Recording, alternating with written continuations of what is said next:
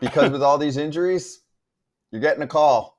I mean, it feels, Kratz, like we're going to have a very aggressive 60-man roster for most teams this season. Is it because it's big names that are going down that it's really like in the forefront? Like it just feels like every time you turn on your feed, you get an update. This guy elbow evaluation, tired elbow or sore elbow, and then leads to the inevitable. I think the big names help, right? Big names have been a big deal, obviously. Big names have been a big deal, but plus it's just one after the other, right? Like yesterday we had Strider, Fromber, right? Shane Bieber. We'll get to Pivetta later. Yeah, Pivetta. We've already had Garrett Cole go down. I mean, it's just like boom, boom, boom, boom, boom. It's one of the reasons why we're having Keith Meister on. Mm-hmm. The main doctor, one of the main doctors that does these surgeries, and we're going to talk to him, especially after Verlander's comments and some of the other guys have come on and said certain things. It's been crazy. Yeah, Garrett Cole comments. I was just listening to Shane Bieber's comments before we got to the show here. So positive vibes first, at least for Padres fans. Let's charge the damn mound. There were some great games last night. Fernando Tatis Jr. got brushed back. Maybe he was going to charge the mound. Instead, just charge the baseball, and the next pitch sprinted around the bases. And the Padres came back from 8-0. I know it was hard for AJ to watch, but the Cubs were up 8-0 over the Padres. And the Padres win 9-8. That was a rocking game, though. I mean, that is San Diego baseball at its finest. That place is awesome to watch a game. I know you've been there a bunch in the last few years. It's awesome when you have nights like this. You're down 8-0. Like, that game's over. Most people are putting in their backups, and Crone Zone hit a homer, and then Tatis obviously hit the homer to give him the lead. But the atmosphere got rocking. This is what we talked about, though, with the Cubs. If you remember, before the season, like, their bullpen was a big question mark. Mm-hmm. I know they brought in Hector Neris, and there were some other things, but you're up 8-0 in the big leagues. That's got to be game over. Mm-hmm. The Crone Zone. They let the Crone Zone hit it. And it really, like, the thing for me about the Padres, like, isn't this what the Padres are supposed to do last year all year? And now they're supposed to do it again this year. I know they have all these athletic, like, shortstops, and that's a story all the time. But these guys, the top 5 in this lineup can hit. And when Tatis hit that home run to put them up, oh, man, that place. I've never been there for when, it's been sold out like this. 19 was when Tatis made his debut. I was there for that game, and it was sold out. But the energy that in the stadium, like, you could just see the cameras rocking for an April 8th game.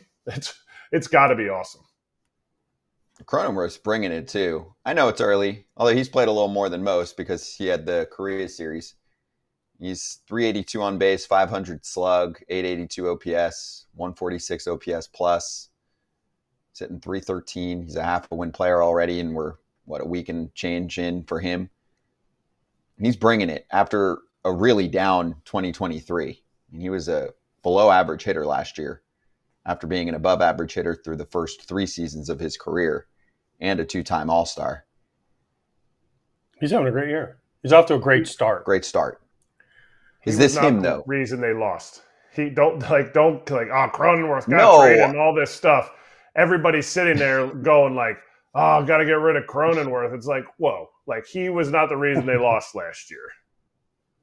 Yeah. Also, I know they locked him up to a long-term deal, and they didn't necessarily need to do that, but he's not making endless baseball money, He is not holding back their payroll. He is not the big money dude, right? So now he is a big contributor to this team, and one of the reasons why they're off to a decent start. They didn't win these games last year. They would come back sometimes, right? Mm-hmm. On a game like this. This would be 8-0, and they'd lose 8-7. And you'd be like, shit. Right? Yeah. Yeah. I mean, they would lose 1-run games. They'd lose late games. They'd lose extra inning games. They were just there was a lot of things happening. Until they got hot in September.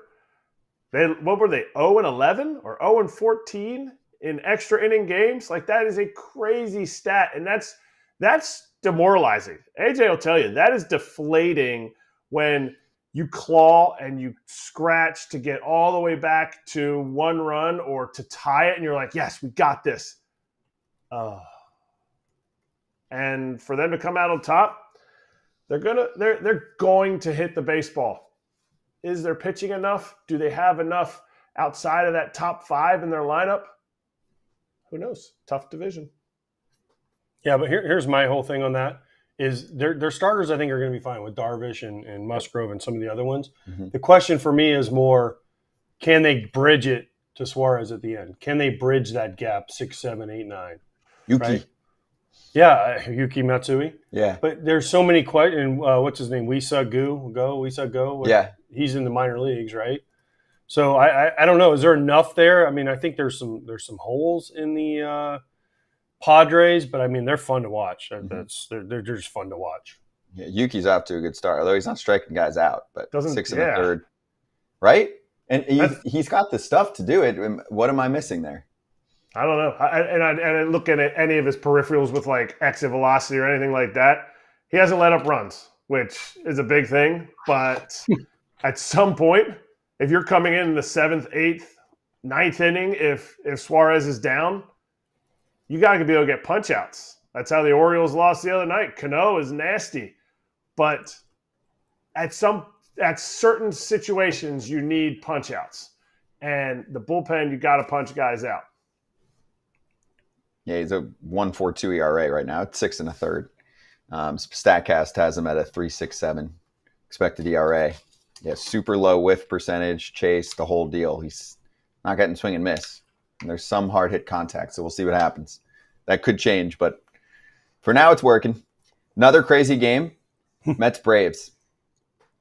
A lot of Mets fans on socials were like, this is a game we lose. This is not a game that we usually win. In Atlanta, losing, we come back twice. They're like, even with Brendan Nimmo hitting 2 homers that ended up bringing them back into it, they were like, still, usually you get to a point where the 8th or 9th inning, the Braves had chances, and they'd come back and win the game. That's what Mets fans are used to recently because they have gotten shoved by the Braves the last couple of years. Yes. Right? So this was standout for them. 9th inning, right? You have the Olsen double. Marcell Ozuna had a long fly ball out. Then Harris had the RBI single. And Travis d'Arnaud with a long fly ball out because they were sitting most of their high leverage relievers because they had used them in 3 of the last 4, most of their big boys, Raley, Ottavino, and Edwin Diaz. So good for the Mets getting a dub in Atlanta when they're going to be an underdog against the Braves all year. Yes. Good. I mean, it's one game. It's a fun game to watch, though. Yeah, there's a lot of fun games to watch yesterday. If you're Papelbon, the White Sox Royals game, or sorry, the White Sox game, our Guardians game was fun to watch. I mean, there was a lot of fun games to watch yesterday. Yeah, but for the Mets, Nimmo had 2 homers because he's been struggling. 3 for 29, no homers, first 9 games, and then he went 4 for 4 with 5 ribbies. Did you see Alvarez's throw too off the backstop? I don't know if I caught that. I didn't see it. You didn't see that? Matt Olson, there was a wild pitch, like, boom, it hit the backstop. He caught it and fired him out at second. That was pretty sweet. For real? Oh, and was that the first base runner they caught? Because I think entering yesterday. I mean, does that count? That's a stolen base. Yeah, it's a caught stealing. It's caught stealing, right? I think entering yesterday they were 0 for 17, I think. Really? On catching 9 runners. games? I'm pretty sure that's what they were. I'd seen Mike Petriello tweet about it, and then he had said that the Diamondbacks only had 1 attempt against them entering yesterday. And I was like, it's crazy because one of the stories was Francisco Alvarez catching base runners in spring training. It's one of those spring training March Fool's situations anomalies where you're like, oh, yeah, this guy's going to get everyone. And it's quite the opposite. They were probably timing him like, yeah, that's not going to work in the regular season. The Brewers definitely did their advanced scouting not on spring training. Because the Brewers ran wild. The Brewers, everybody was just getting on and they were just going. Nobody was giving him a chance. I mean, he was making decent throws. Did Reese get 1 or 2? Really? That I don't know. But it was like Churio, Yelly, Frelick, and then the next time through the order, I think they Anyway, No I reason. got to look it up. It doesn't matter. But it was they were running wild, that's for sure. Yeah, the Mets had Tehran on the mound, thinking it's 2010 or something. Julio Tehran, who actually shut the Mets down year after year when he was with ATL. And he was good. What are you going to say? I know what Kratz going to say. He looked pretty good those first 2 innings. And then things fell apart. I love Julio. And last year. He looked good He last pitched year, great for the too. Brewers. He pitched all right for the He had Brewers. a 4.5. Expected was a 5. Like, Oh, my gosh. Better than Kratz, better than Scotty's ERA. Great. I mean, dude with a 27 ERA has a better ERA. You don't want me to be critical? A 4.5 is good? Okay. Julio's old. 4.5. I mean, 4.5. Probably not that old. 4.5 is to me more than you can expect of a guy who hadn't been in the big leagues for 2 years and then comes in and gives you meaningful innings. A team that won, they don't win the Central without him. How about that? Like his 4.5, you can't just call guys up from AAA and be like, Disagree. Hey, have a 4.5 in the minor leagues. I mean, have a 4.5 in the show. Disagree. Okay, by the way, He's 33, and the Brewers cleared the Central last year by 9 games. They win the division with or without Julio Tehran. You guys are way too gracious. He's good. He's good in the past, but enough. I like Julio. He's a good guy. So I know. I'm giving him come credit. on. By the way, other exciting games yesterday. The Reds game and the Milwaukee game was crazy too. I don't know how much of that you watched. And then the Dodgers game, Shohei going, phew, Oppo. He had 4 missiles in that game, by the way. He is swinging it. 5 straight games of multi-hits. 5 straight. First time in his career. And Somebody's did anybody focusing just on hitting. Did you see Buxton's catch yesterday? That was a good catch. Sick.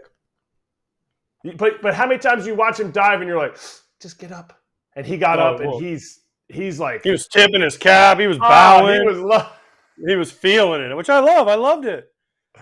The pitcher's giving him but I mean, that ball Shohei hit, it was 42-degree launch angle, Oppo. I don't understand. He plays a different that's game. Like 42 degrees is like high for a homer, especially Oppo. People were worried about him. It had been a whole week without a home run from Shohei Ohtani. And it happens to everybody. His last 5 games. I know. That's what I'm saying. That's what we do. We overreact in the beginning. And then, yeah, of course. I mean, we were going to do it later, but let's spend 2 minutes on it now before we get to our first guest. Elly De La Cruz. Slow. Smashed a homer. Slow. 450 feet off the batter's eye in the 5th inning yesterday against Milwaukee off a 94-mile-an-hour fastball as a left-handed hitter. Then shows up later on as a right-handed hitter. Line drive. Looks like a single. Sal Frelick dives for it. Ellie's like, that's a mistake. And also the pitcher's rubber helped him out a little bit too on that throwback, but still 15 seconds home to home, another dinger. He's 297, 366, and 595 slug. Is that good? Yeah, he was that early when he got called up last year too. So let's pump. You guys are such haters. Pump the brakes. Come on, how sick was that yesterday? I mean, it was great. Listen, I mean, he's got all the tools, and we saw this last year. Remember, we came up and Kratzy and Scott was like, he should be in the home run derby and hitting inside the park homers.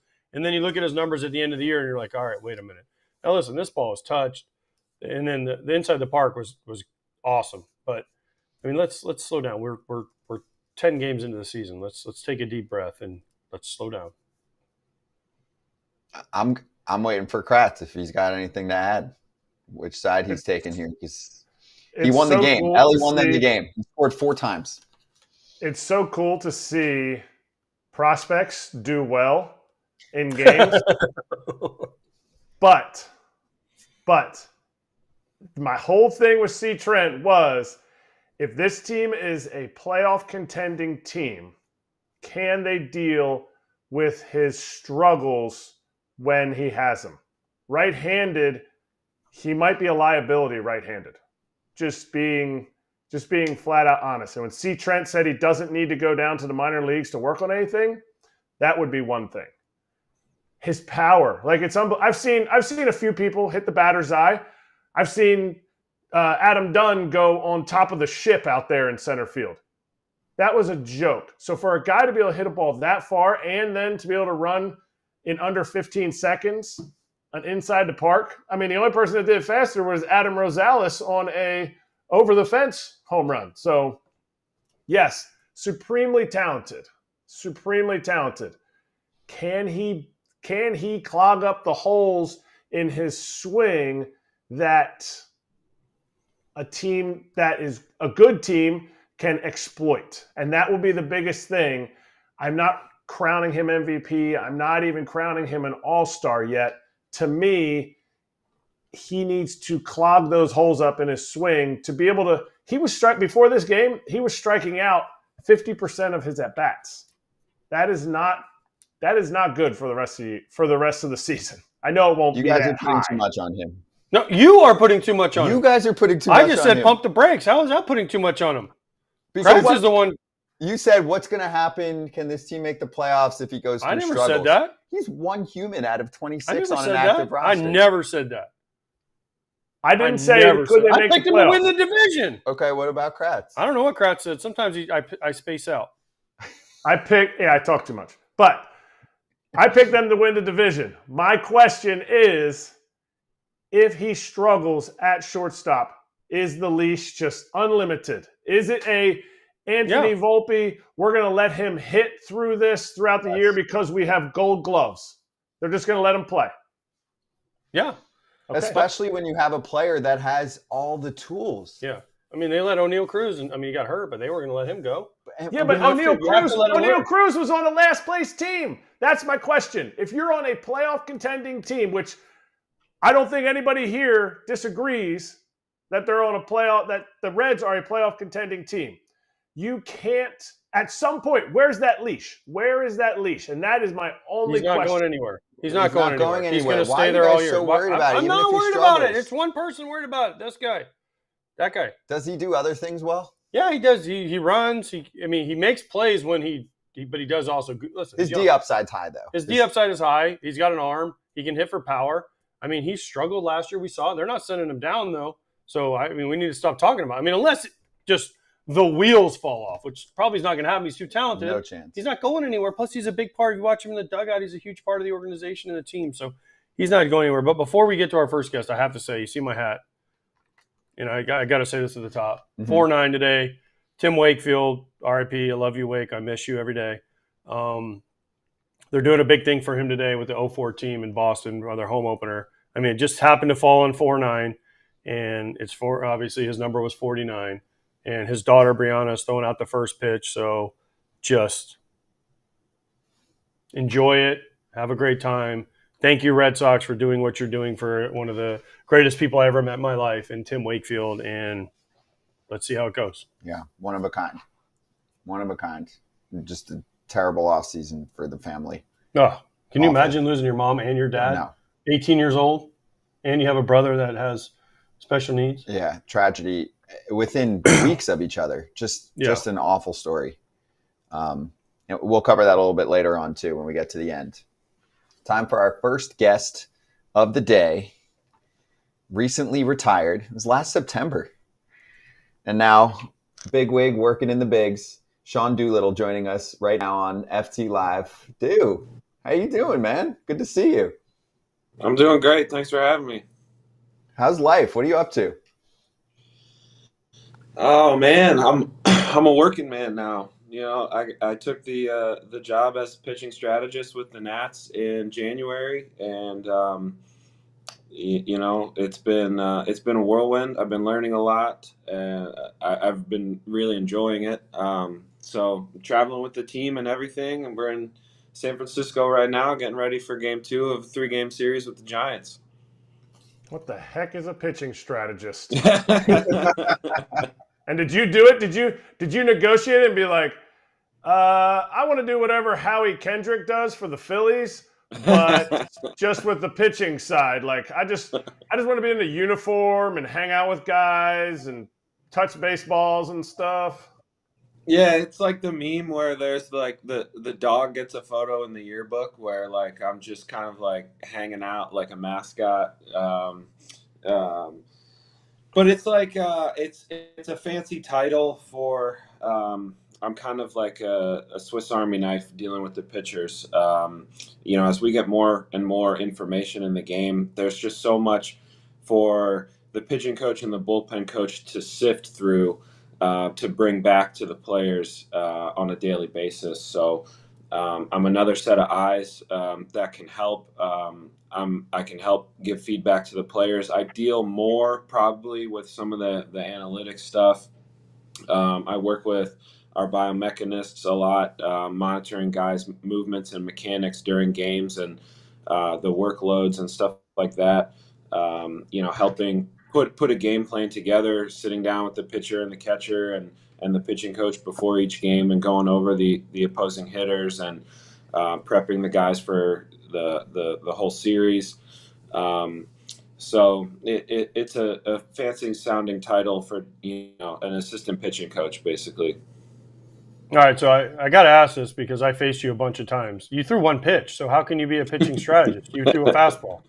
I mean, it's like not everybody can get away with that. So it's not like you're like, man, you really need to mix in a changeup because you were like, all right, I'm throwing a fastball, and I might throw like a little slider curveball every 20 pitches. But it was like, all right, I'm gonna look at you like this, and then I'm gonna throw a fastball right down my elbow, and you're gonna try and hit it. No one can hit it.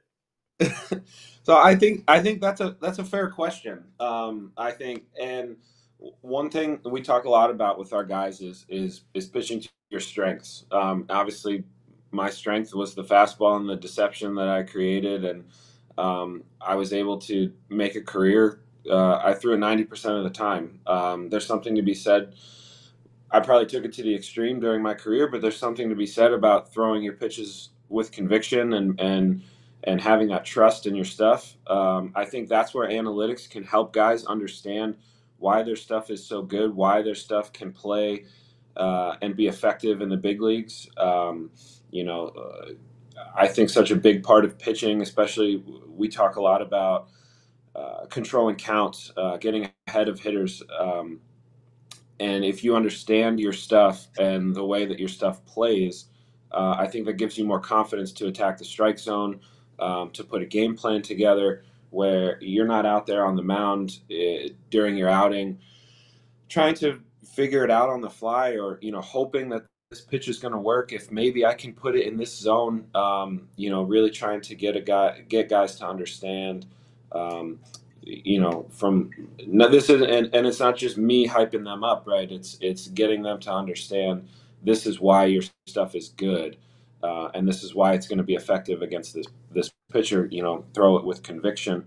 And I tell them all the time. I mean, I understand it's weird. Yes, coming from me, we're working on maybe a different pitch for the guy. He's working on a cutter or a changeup, and it is almost like the old adage that those that can't do teach. I couldn't throw a cut. I tried.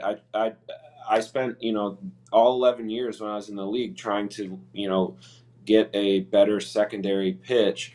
And I think from trying to learn so many different pitches, I understand, maybe how to teach it, if that makes sense. I understand because I talked to so many guys. I went to facilities during the off season to work on pitch design and stuff like that. So I understand the concepts enough behind them to where like I can give guys ideas and things to try. We can get on the Edgertronic cameras and track what your hand's doing as the ball's coming out, and basically run an experiment to try to see if a tweak here or a grip change this way, might help your shape and stuff like that. So. Yeah, it's been a lot of fun. I've been learning a lot about how to convey information. I get to work with Jim Hickey. He's our pitching coach, and I've learned a ton from him already. So it's been really good. I'm really lucky. What if all this tweaking and you find this pitch and you're like, you look on the Edgertronic, you look on the StatCast, and this pitch is nastiest pitch out there, and you're like, yeah, we did this. But the biomechanic guy goes, hey, this is really putting a lot of strain on his elbow. Maybe we should limit this pitch because your whole job is to make this pitcher as nasty as possible. And you said, hey, this is what pitch works. But what if somebody on your staff says that pitch could cause some injury? Where do you stand then as the pitching strategist who also played and was successful for a long time. Yeah, so the first thing that we do, like, we had guys in spring training, we were running pitch design sessions and stuff like that, where we're working on developing a specific pitch for a guy. And the first place we would start is actually a conversation with the training staff and the strength coaches and the biomechanists, and go back to their intake from spring training, the physical that they went through. Do they have any limitations? Are there any red flags in their intake? Do they have any strength deficiencies? From a movement and mobility standpoint, do they have any limitations? Are they biased? Some guys are biased towards pronation. Some guys are biased towards supination. Are we working against just how his body is constructed, hunting this pitch shape? Okay, if he doesn't have any limitations, what does he do well already? Is he a guy that, going back to the bias of pronation and supination at ball release, is he a guy, can we lean into what he does well already when we're tinkering with certain things? And maybe he shouldn't be hunting, a sweeper because he's not really good at supinating. Maybe we should look more, into a different shape that fits in well with just how his body naturally moves. And that's a big part of my job, is trying to create a holistic approach within the organization for guys when we talk about, pitch design and pitch usage during games, usage over the course of the season, where we're looping in the training staff and the strength coaches and the biomechanists, so that we're trying to cover all those bases and account for any variable that we can control. How do we stop this? Is that the recipe? Is that the recipe that you guys are trying to hope guys don't get injured? How do we stop this as an industry? Obviously, you can't completely stop it, but how do we at least curtail it a little bit? Yeah, I mean, so that's the recipe that we're trying. We feel like the communication has been good, and the reality is that I think in Major League Baseball we've kind of created a bit of a monster, and with guys hunting velocity and spin. And I saw Dallas Braden put out a tweet the other day that I thought summed it up really well. Just, I'm paraphrasing, but his words were basically that we've basically reached the peak of the human body's ability to capture velocity and create torque coming down the mound to create some of the nastiest pitches and the highest velocities. I think so.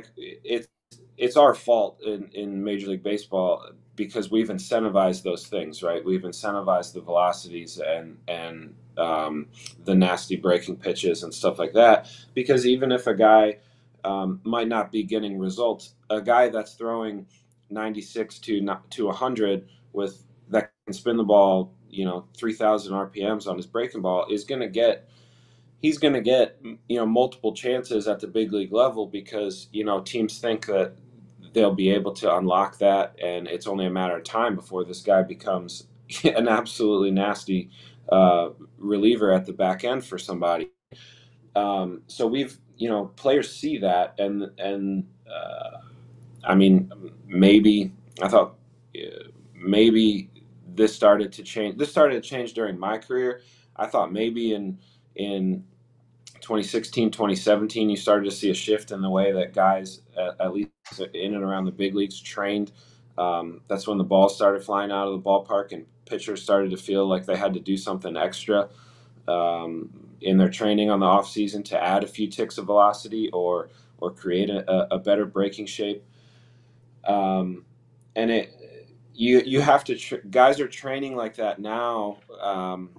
Going in middle school and high school, because that's what's going to get guys to college, right? Is being able to flash mid to upper 90s, being able to spin the ball, Guys in high school are, focusing solely on baseball and training in ways, specifically geared toward hunting velocity at a much younger age. So by the time they get through high school, through college, into the minor leagues, and into the big leagues, they have more miles on their arm. They put their body through a lot more as far as the training methods, because their whole thing has been geared towards creating these velocities and these shapes on a TrackMan or a Rapsodo.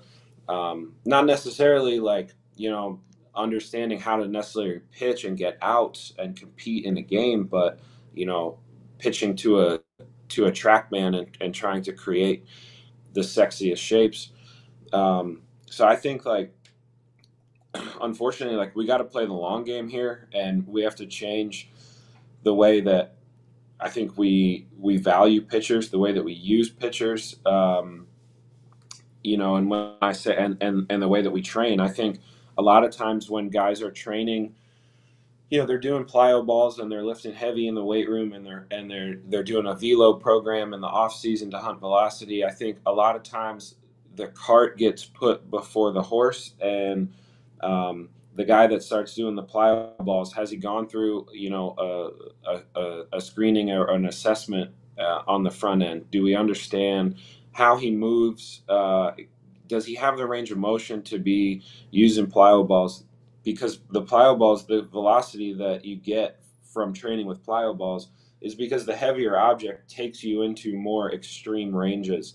Can this guy handle those extreme ranges? And when he gets to those extreme ranges, does he have the stability and the strength at those extreme ranges to get in and out of those positions to create velocity?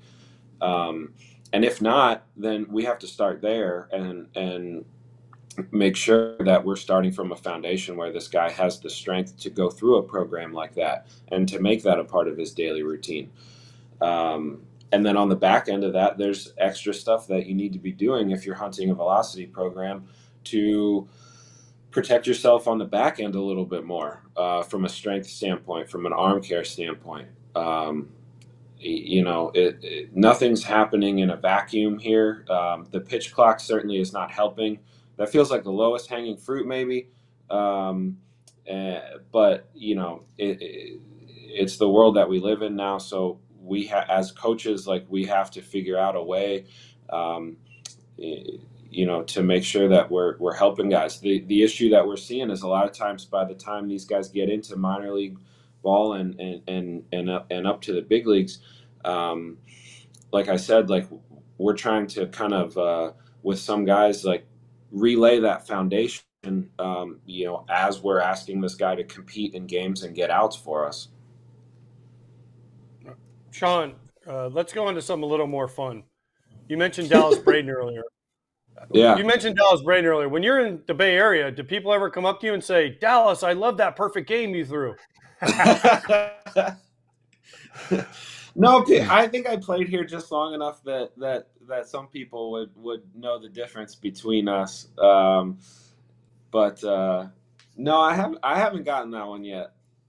Okay, because I'm like, if you put on the hat, what is it, what, that newsboy hat that he wears? He's got you the guys flat have cap. Yeah, and you have similar beards. If you just walked around Oakland, I guarantee you, at least one person would be like, Dallas, man, I love you on NBC Bay Area. I'll try it. We go there after we play the Giants, so we go across the bay. I'll try it. I'll just wander around Jack London Square. Okay, all right. I want to see it, and then you got to film it and send it to us too, because it's going to happen. I think if you just get on the BART, right? If you go from San Fran to Oakland and you're on the BART, someone's going to say, there'll be at least a double take where there's going to be someone sitting there like, with a Braden jersey on. Put a Dallas Braden jersey on, and somebody will come up to you and say something. I gotta up my shoe game too. Dallas has good shoe game. So if we put some Nike Air Force Ones on or something like that, some Dunks maybe, and the flat cap, I bet we could trick some people for sure. Yes. All right, I like it. All right, now let's talk about Oakland. How do you feel about them not being Oakland anymore? How do you feel about them being somewhere out west in the state of California, maybe Nevada, Athletics?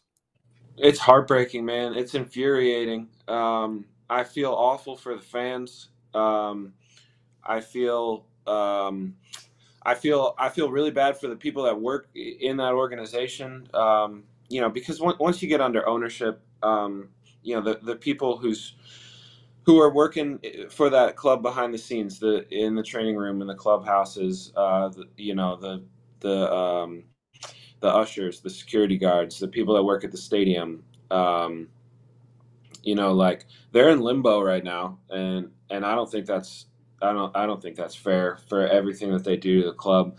The fans are in limbo because I don't know if anybody. I don't know what this Vegas move is, if it's actually going to happen or not. I think they're getting more pushback there than they thought they were gonna. But from a fan standpoint, they lost the Warriors, they lost the Raiders in the last few years, and now it looks like they're losing the A's as well. So I feel so lucky to have played in Oakland, for that fan base, for that organization. That organization gave me a shot to change the course of my career when I switched to pitching. So I'll always be grateful for my time in Oakland and playing for those fans. It was a special time. Obviously, the Coliseum is way past its prime, and um, the players and the fans deserve a better ballpark to call home. But moving the team, into this purgatory situation in Sacramento before they maybe go somewhere else, to Vegas or otherwise. It feels like a failure. I feel awful for the fans. It doesn't make sense to me. Like, shoot, when I got drafted and I signed my contract, I got to go to the Coliseum, and I signed a contract in Billy Bean's office, and he had the renderings for a new ballpark. This was 2007, and that was supposed to be in Fremont in the South Bay. And my entire time in pro ball, it's been an ongoing conversation about where the team's going to move. And at the end, like, the city of Oakland finally got there, and they were given more money and a bigger space right on the water downtown Oakland. And they decided that they wanted that 9-acre plot near the airport in Vegas. And I'm not an architect, but like 9 acres, not a ton to work with. Like, how are you going to create a good experience for the players and the fans on such a small space? While you're taking a team away from such a loyal fan base. None of it adds up, and I feel for the people that are kind of caught in between here. By the way, you mentioned something earlier before we go dig into this a little bit deeper, but people forget you were like a two-way guy coming out of Virginia. So Yeah. Couldn't hit, or well, you were like, wait a second here, this hitting thing is hard. Hitting is really hard. But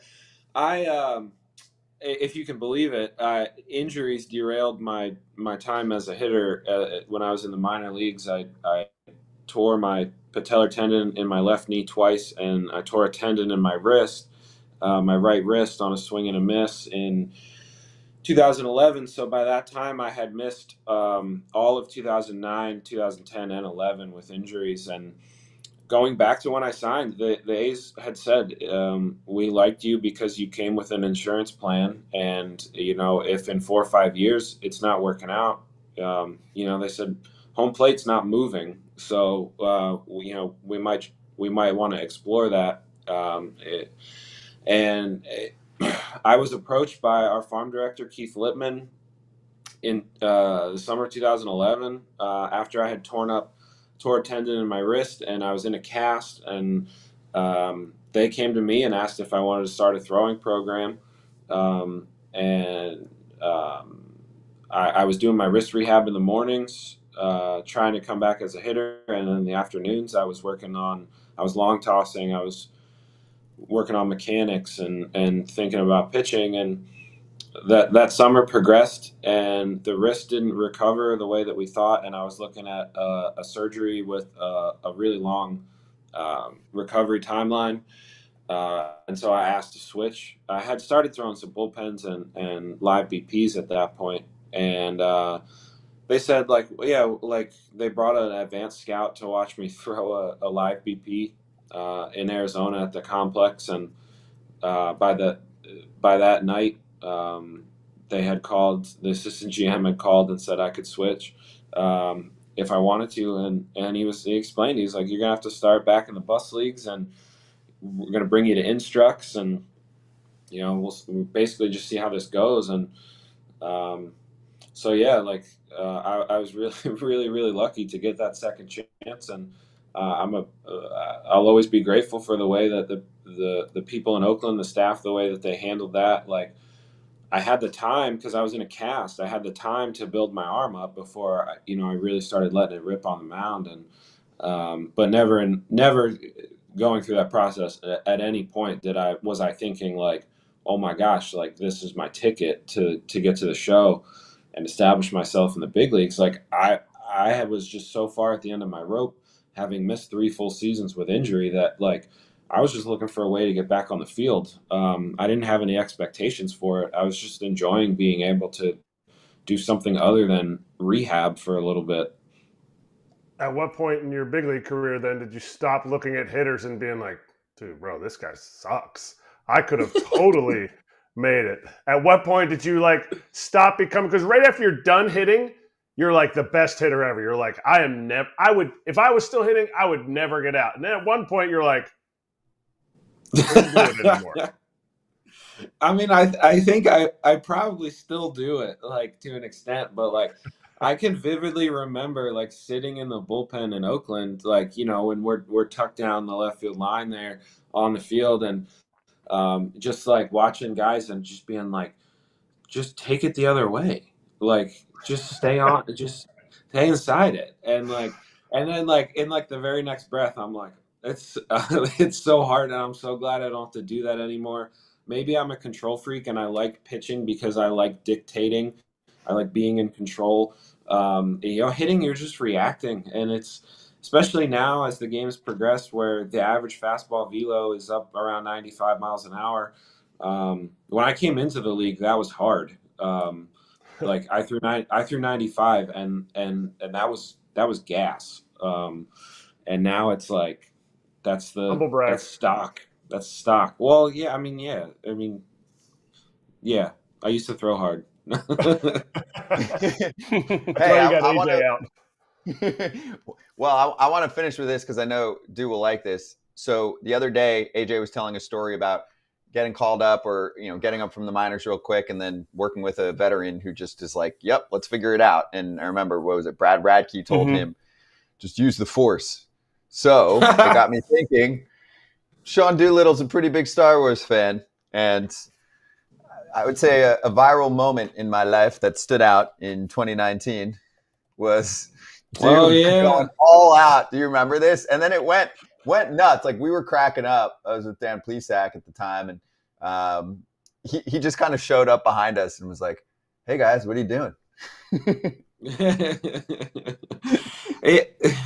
They pulled me out. Like, they pulled me out there, and you guys, like Kyle, our PR guy, was like, they asked for you, like, go over there. And I was like, they're very clearly in the middle of talking. And he was like, no, like, just go. Like, we're just sending guys, like, back and forth from the celebration to do some media stuff, and then back and forth. And so, yeah, the lightsaber was just one of those weird things that I had during the playoff run. We had all kinds of different stuff going on in the clubhouse, and it ran out of batteries finally after Game 7. So it lasted. We had shoot. I think it lived through 4 champagne celebrations. And so when I had it for the parade, it was toast. The battery port had like rusted over from all the champagne, and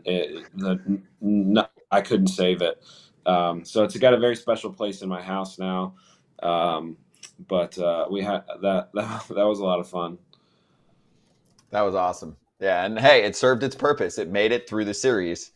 It did. And then it was It gone. did. I spent time cleaning the inside. I had to clean the inside before the World Series because it started to short out. Well, the battery ports were it was a mess after three champagne celebrations. We had to get it through one more. So use the force, baby. Way to grind. I love it. Well, dude, it was great catching up with you, man. Keep it up. Excited to see the work that you do with the Nats pitchers, and thanks for the time. Thanks for having me, guys. Hey, dude, by the way, before you go, I just want to say this. Next time if I drive all the way down to Palm Beach, bro, and we chase you down, all we're asking for is 30 seconds, dude. That's it. Just 30 quick seconds. It's okay.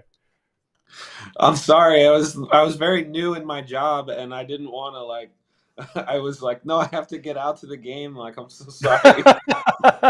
It's okay. I didn't want Rizzo to see me like he's see me on foul territory. He's like, you're supposed to be in the bullpen helping the pitcher get ready for the game. We had Davey on. I figured you could follow Davey at least. Davey's in charge. I felt like a rookie all over in spring training again. And the producer for your show came up and was like, can we just get a couple minutes? And I was like, oh my gosh, like I'm so sorry. Like I think I got to be out for the game. Like I didn't know what the rules were. So I apologize, but I'm glad it worked out. I like talking to you guys. I like seeing your stuff on social media, and I appreciate it. Thank you. Thanks. That was great, by the way, because Matt LeCroy, meanrougle, was dying. He's like, I got to go watch a sim game, and Matt LeCroy was like, can I come on the show? We're like, no. Nope. He's the best, man. He's the best. Oh, he's the best. He is the best. Well, Sean, thanks again, man. We'll catch you down the road. Actually, we might be in DC, so we'll catch you there. Awesome. Looking forward to it. Thank you. Appreciate you. Thanks, Sean guys. Doolittle joining us. Thank you on FT Live. That was fun. Dude, there's like a long list of guys that stood us up at spring training. We're checking them off now. I'm finding them out because I wasn't there. AJ doesn't forget. I told you I'm very petty. I've always said that. But so when we were at Nats camp, Mark, our EP, chased him down. It was like, can we get you? And Mark's sweating. He's from Jersey, just sweating Can't handle in it. Florida. And meanwhile, we're just baking in the sun. That was where I got sunburnt. And he chases him down, and we get him on. And then, Claudia chased down Woods, and he said no. And then, James Wood. James Wood. And then so it's just funny. Like, there's all these guys that have said no, and then all of a sudden now we're getting them on the regular season. So it's funny. They're going to be calling us. Hey, can I come on foul territory? Well, what? This will be You blew Claudia off. 3 years from now, we'll be like, March 12th, 2024, AJ said you didn't say hi to him, so no. No. Petty.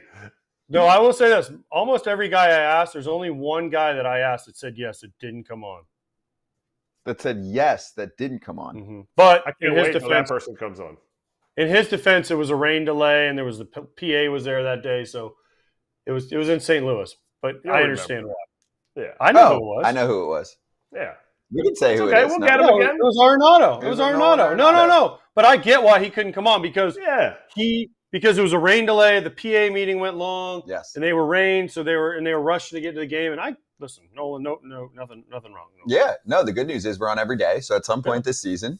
Next time I do a Cardinals game, I'm going to drag him. Yeah, there we go. You're coming. All right, let's get to our next guest. We're excited to be joined by a special guest right now, Dr. Keith Meister, who has been outspoken about the arm injuries that have been going on and obviously has worked with so many pitchers on fixing their arms. Dr. Meister, great to have you on. And I have to imagine, how you doing? It's probably a weird time for you, right? Because you've been outspoken about this, and it's not fun to have so many people visiting you with these problems, right? Yeah, this is. I've been doing this 30 plus years now. And AJ, how you doing, man? I haven't seen you in a long time. I know, brother. How are you? You never listen. My elbow still feels fucking great. Okay, so you never touched me. I don't know if you ever even touched me. We'd say hi to each other in the training room. Well, I was gonna say, man, he never touched me, so we're good. Yeah, and you landed exactly where you need to be.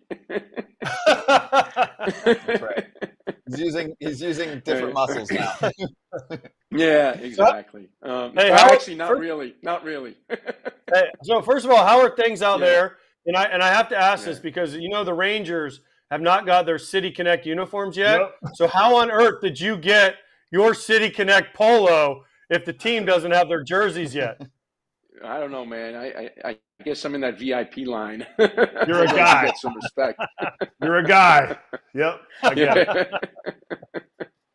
I've been around long enough, I guess. So let's I know you're a I'm busy sorry. man. Let's get into the tough stuff. No, all good.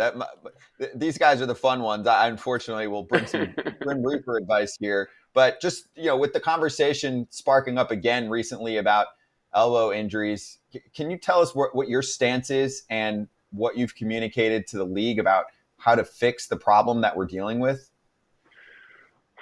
I guess I have spoken a lot more about it than any time in the past. I feel like this is a health issue, and this is the population of patients that I take care of, and so if I can offer some valuable advice, potentially at least keep the conversation going in the right direction, then maybe we can do some good here. Because you're right. I mean, the numbers are absolutely astronomical. They're through the roof. We're probably double what we were at any time at this time of the year before. I did about 230 elbow ligaments last year. I've done 70 just in the first quarter alone this year. The month of April, I'll probably do 40 plus. And the preponderance of this is on the pro side, but we're seeing the same kind of spike on the college and the high school side. And I think that we've known for years that this increase in velocity, which has trended up, has resulted in this set of consequences. But I think there's a broader picture than this. I think what I like to call the designer pitches, I think has had a significant impact equally as well. And I think that those of us that are seeing a lot of this stuff with great frequency are seeing these patterns over and over and over again now, to the point at which I can tell you that I can look at an MRI scan almost and tell you that this pattern of injury is something that we're seeing with particular pitches. So we can almost look at an MRI and the type of tear and say, oh, this guy's throwing this kind of pitch. And so I think it's something that we need to take a broader look at. And again, I think a lot of this is multifactorial, no question, but there's no question velocity and spin for me are two very, very significant additive risk factors here. And this is the way the game is being taught now at all ages. What I've told MLB is this is not going to change at the younger ages until it changes at the upper brackets. Because if the scouts are not going to start looking for anything different, well, then everybody is going to train as is required to be able to get a foot in the door, so to speak. So until we start to change the conversation and change the philosophy and swing the pendulum back, I don't see this getting any better. In fact, I don't see it stabilizing. I see it continuing to worsen, and it's tragic. Doc, so I heard what you just said, and obviously you're one of the foremost authorities on this whole thing. What do you mean by you can tell by what pitches they throw? So if a guy yanks a sweeper more side to side, he has a different tear than a guy like ripping a fastball down. Is that kind of what you mean by what you said? Yes, you can see that, especially on guys that have already had reconstructions. Because, look, AJ, you've been around a long time. You've seen it enough. I mean, guys used to, you do a TJ, and that would be a career.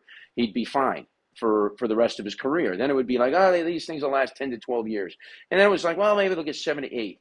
And now these things are re-tearing in 3 to 5 years. And you're looking at the same procedure done by some very, very talented surgeons with a lot of experience, but yet the results aren't anywhere near what they used to be. And so we've had just these greater and greater challenges. And yes, the tear patterns are representative very often, and the recurrent tear patterns representative very often of the types of pitches being thrown.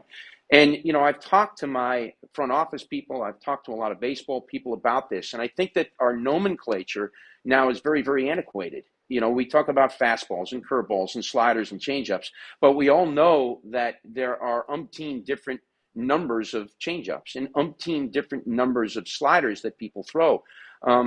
And one of the things I do is every individual that comes in the office, I flip them a baseball and I say, Show me what you're throwing. Show me how you grip a baseball. Tell me about the pitches that you're throwing. So, I do somewhat of a deep dive into this, and then we start to talk about metrics. And for me, one of the major risk factors is horizontal ball movement. So forget about what you're calling these pitches, whether it's a changeup or a slider, whether it's, arm side run or opposite arm side run or whatnot. To me, it's horizontal ball movement, and to create horizontal ball movement, you've got to grip the crap out of the baseball, and then you have to cut it, either pronate it hard or supinate it hard with a very, very firm grip. And it's causing this, what we call eccentric load on the muscles on the inner side of the elbow, and then everywhere up the kinetic chain, meaning the lat and the teres, which we're seeing a huge number of tears in now that we never saw before, shoulder capsular tears. So I think they're all a consequence of this change in pitch design. And I think the data's there, and I think we just need to take a harder look at it. And one of the things I've told baseball, I'm not against any of these things ever being thrown again. It's just we need to figure out what are the safe parameters with which we can do this. What's the threshold in which a guy can throw off-speed pitches or these particular types of off-speed pitches and not cross a line where the injury risk spikes significantly. But, you have teams now pushing guys in the minor leagues to throw 65, 70, 75% off-speed stuff. And it's not a circle change. It's all these movement pitches, these pitches with horizontal movement and metrics, what I call a power changeup and the sweeping slider in particular. And we need to look at what is the safe threshold with which to throw these, with what frequency, so we can begin to at least tutor guys a little bit more smartly. And I think the data's there. We need to look at it harder. When you say threshold, do you mean the amount of times it's thrown? Because the person I always talk about is Aroldis Chapman, threw 106 miles an hour and has never had Tommy John surgery. He doesn't go out and throw 106 miles an hour every pitch. Is it because these guys are throwing that horizontal moving pitch 60 to 70% of the time, or would they still get injured if they threw it, 30% of the time? Like, which frequency are you looking at? How hard the pitch is thrown and spun, or is it that it's thrown 30 times a game? Yeah, I think it's yes. I think the problem with those pitches is to throw them effectively, you have to put a max effort into that pitch. You have to really squeeze the crap out of the baseball to get 20 inches of horizontal movement on a sweeper. To get 18 inches of horizontal movement on a power changeup, you've got to squeeze the ball very, very hard. So you're right. Chaps, a great example. He's also a very big man, and he wasn't throwing sweepers. He was throwing a fastball. And I think a fastball alone, yes, it's a risk factor, but you also have to look at who's throwing it and how they're using the pitch and whatnot. And you're right. He's not throwing max effort every pitch, but I think those particular pitches, to be able to throw them effectively, you have to throw them with a max effort, number one. Number two, yes, frequency also. I think that if you start to take that max effort pitch and you run it out there 60, 70% of the time, well, then you got a double whammy there. You don't take your car out on the road and you don't take it and put the pedal to the metal every time you accelerate. And I always say your best pitchers, your greatest pitchers in the game are the guys that know when to take their foot off the gas. They're not braking, but they know that they don't have to throw the pitch the hardest every time they go out there. But the problem with those two pitches in particular is that you've got to throw it with a certain degree of effort for them to be effective. We all know you drive a Ferrari, so your pedal is always to the Oh, pedal, man. okay? Porsche and a Ferrari, Wrong guy, man. Wrong guy. Convertible. We know how it is. It's okay. That's why that analogy. Wrong guy. All right. You're mentioning all this stuff about grip and having to grip it harder. Do you think the lack of sticky stuff, or the lack of a tacky ball, or the lack of something to help pitchers get grip is also helping these numbers continue to go up? Because if you have a stickier ball, you don't have to grip it as hard. A lot of the pitchers now are complaining about a chalky ball, a slippery ball, right? Where in the past, I know spider tack or whatever, but they had a little pine tar. They'd go, let me grab a little pine tar, a little hair gel, a little sunscreen, whatever it is, make it a little bit stickier. Now they can't do that, so they have a chalky ball, wet grip, and it's slipping. So they're like, gosh, I got to just rip this ball. And then it leads to, just me doing that, I'm like, man, I can feel it. Not, you know what I'm saying? So does he think that has any effect? I do, actually. I think that, baseball will say that spin rates haven't changed since they've taken away the tack in the game. Pitchers accommodate, though. I mean, they're talented, talented athletes, and they're resourceful, and they've accommodated. But unfortunately, that accommodation is exactly as you say. It's having to squeeze the ball that much harder. And I can't believe that isn't having some effect. And as I said, I think this is all multifactorial, but these are things that we have to look at. And these are things I talk to every pitcher that walks in the door about. Pitch clock and tack and so forth. And so, yes, I think to your point, I would agree with you. Do you think teams are going to take your research and use it against players in the sense of, oh, you know what? Dr. Meister told us this group of pitchers that throws a 20-inch break sweeper is 60% more likely to blow out. We're going to give less of a contract. Do you feel like they could use this information, and this information should be presented to players and teams alike? I think that players you're and right. players and teams. No, I know what you're saying, and I understand the reality of the business side of the game. But my goal is as a healthcare provider is to provide this information to my patients so that I can maintain a certain level of health. And I think you're correct. I think, and I tell patients this now, and it's amazing.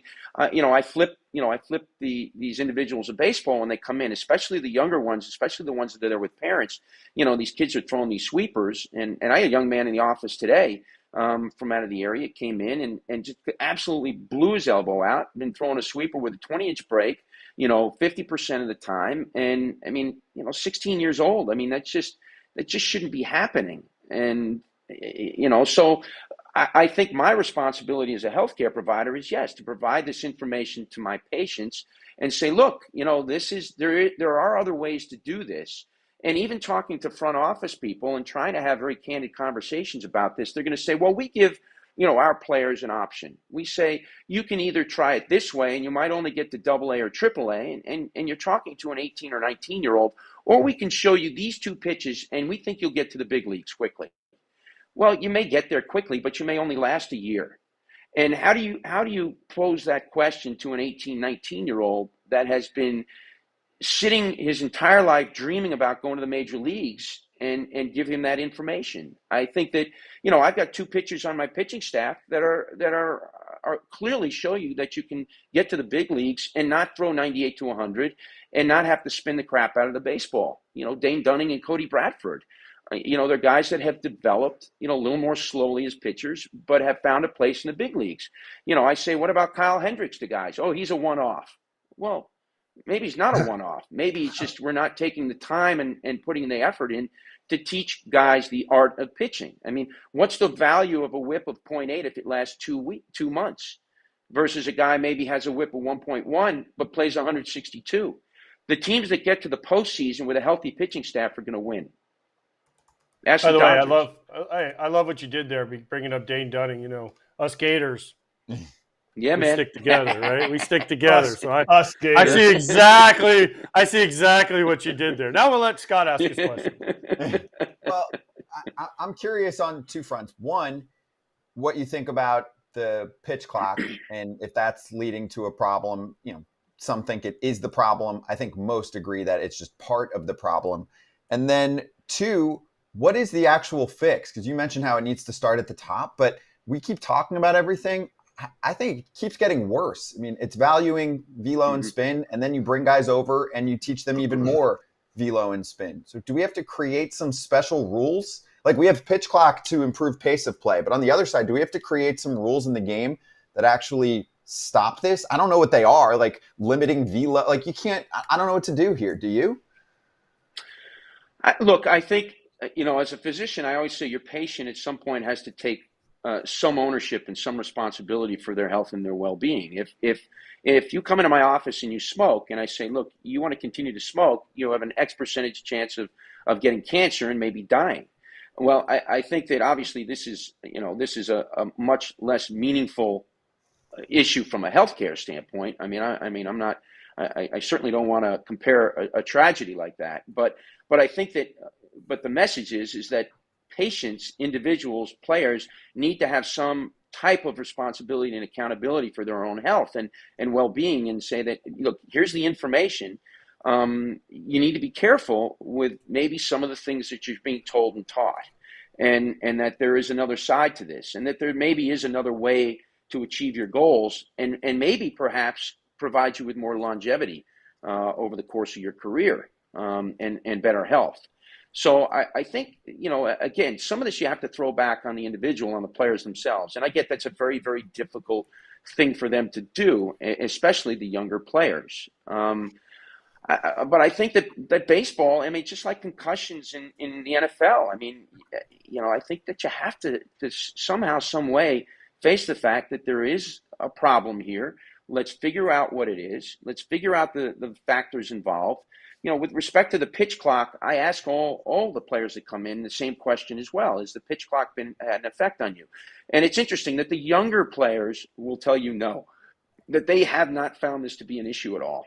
And whether that's because this is now the way they're brought up and trained, or it's because they're younger and their bounce back ability in the midst of a game, pitch to pitch, is better, their resiliency. That's hard to say. But the older pitchers will tell you that, there are times they just want to step off the mound, 9-10 pitch at bat, guys just grinding out foul balls. And, sometimes they just need to take a blow. And the hitter's allowed to take a break in an at-bat, but why isn't the pitcher?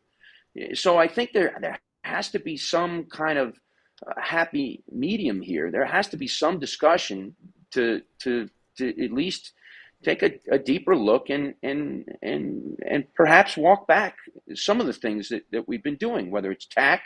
I do think that's a big thing. I think it'd be safer for hitters too if pitchers have a little bit of tack on them. Your better hitters will tell you that. They at least know that the pitcher knows where the ball's going. So I think there can be some kind of compromises here that would benefit the game and benefit, from my standpoint, most importantly, health. Yeah. Kratz disagrees with you. He thinks, because he wasn't a good hitter, so he disagrees with all of it. All right, so I have to ask you a question, and I'm sorry, this is going to be this is more of a personal question. A guy I used to work out with, Chuck Wolf, I know he contacted you, and I'm sorry I gave out your number without asking. But his big thing is he talks about hips and hip rotation, and especially a right-handed pitcher, their front hip, their left hip, right? And he's done a study on this for 10-plus years. And he says, like, left hips are tight, therefore they can't get it out front, and they recoil, and that puts more stress. I mean, so we've talked about hips, we've talked about spin, we've talked about pitch shape, we've talked about tackiness, we've talked about pitch clocks. So there is no solution. I mean, to me, it comes across as like there's too many things, and we need to start with one and work our way from 1 to 2 to 3 to 4. But I just want to see this go away. Because every day it's like, yesterday was Fromberg, today is Nick Pivetta, right? The day before was Strider, and you're like Shane Bieber. You're just like, gosh, and they're all coming to see you. That's why you can drive a Ferrari. I think that I think it's never going to go away completely, but I do think there are ways we can mitigate this, and some of this is from the coaching side. It's an awareness that and incentivizing coaches in some way that, hey, take a little longer to develop this guy, but develop him so that he lasts and that we have him for an enduring period of time so that we can maximize his value to the team, so to speak, and maximize his value to the game. I mean, how good is it for baseball and the fans when, these ace pitchers are constantly going down and churning over? There's somebody showed me a chart. If you look at like the top 25 hardest throwers in the game from like 2017, and last year you looked at that same chart, how many individuals you think were still on that same chart? Top 25, hardest throwers in the game. There were two. And when you look at that kind of turnover in rosters and players, I don't think it's good for baseball as a fan of baseball growing up and loving the game and loving certain players. Well, Doc, we appreciate the time. We are totally on the same page and learning a ton from you. And I think every pitcher, major leaguer or 10-year-old, needs to listen to this conversation and think about arm care. So thank you for joining us. It's super important. Appreciate it, guys. And we appreciate you being outspoken about it too, because the game needs to hear it. So thank you. I know you're a busy man, and hopefully we'll catch you down the line. For sure, guys. Good luck. Hey, and next time I'm in Dallas, you owe me dinner, lunch, breakfast, something. I don't know. Thanks, Doc. Great seeing you. Thank you, Doc. All right, guys. Take care. You too. He said you're on. He said you're on. Hey, we'll be in Texas for All-Star. For the All-Star, right?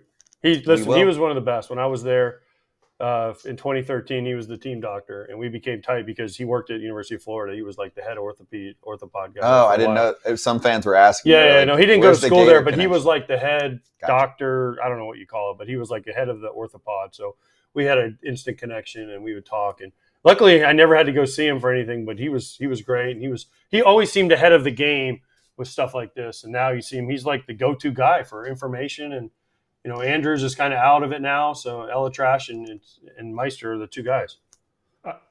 I was going to ask you. He was your team doctor, and he just personifies team doctor. I don't want you to name anybody, but did you ever have a bad team doctor? Like, I feel like teams do a good job of getting people who connect with the players without being like, oh, I can't believe I'm the Rangers team doctor. Like, and you know what I mean? Like, I think they do a great job, which should be hard, but he just personifies team doctor. Most of them are happy to be there. That's a big gig. I mean, you think about it. It's a lot of work. It's a lot of work, and they got to show up at games, and they have to be there after doing their practice all day. Post game. Yep. But it's also, I mean, it's a big honor. Let's not forget. I mean, that's a big honor to be, listed as the team, they won the World Series, the Rangers team doctor. You get the ring, deal. And it elevates your career. I mean, I remember where I grew up, like the Jets team doctor, for example, was the guy there forever. And anyone that shredded up their knee, and he was a knee specialist, was going to him, right? Because think about it. Marketing in the medical world doesn't work the same. It's not like you shut up your doctor and you're like, oh, let's go over the 20 dudes. What's the power rankings? Like, check out Baseball America's power rankings, the best knee doctors. It's like, oh, who's the Jets team doctor? Oh, cool. Okay. He's a legend. Let's go to him, So that stands out too. And these guys know what they're doing. They see a ton of pitchers. But before we move on to the pitching injuries, I think something actually needs to be done within the sport, and it's going to be painful because it's going to change the game, whether it's incentivizing pitchers to go deeper into games by changing rules. Something actually has to happen to cause wins, to lead to more money, or it will not change. It won't, because what's the incentives? Like Luke asked in the chat, would you rather have 180 innings with a 4 ERA or 120 innings with a 2.5? Doesn't matter what I think or what you guys think. I know what every single team thinks, especially the good ones. 2.5, 120. Yep. We'll figure it out. All day. We'll find another pitcher to fill those 60 innings. Exactly. Because they do not care. They care about winning. Winning first, everything else second. Right? Mm-hmm. And money. 100%. And money and keeping that value down. They're finding value in players, and there's plenty of people. If you're like, I don't want to blow my arm out, then we'll just get the next guy who's willing to do it and willing to get his 80 days in the big leagues, 120 days, especially with pitchers. People hear about these injuries to superstars that are getting guaranteed contracts. It's the same amount of people. It's the same amount of guys that this is happening to in the minor leagues. Guys that never get any big league time, guys that don't get their contract. They get their minor league contract paid for, and then they're gone because they're rehabbing all year and same injuries as Jacob deGrom's suffering from. The difference is they're suffering in the minor leagues, and he's suffering in the big leagues. Well, here's the thing. Like you talked about this, Kratz, and we've talked about this as a player. If a team comes to you and says, "Hey, we'll put you in the big leagues, but you gotta, there's a chance you could shred your elbow," or guys are gonna be like, "Yeah, I'll take that chance," because then if they go down and they're in the big leagues, they get that hour or the year of service time, and then they, so there's a lot of players that are like, yeah, I can get hurt in the minor leagues trying to make it, or I can get hurt in the big leagues, get big league pay, get big league service time. And then a lot of these guys now, they come back from this Tommy John's, they sign a 2-year deal.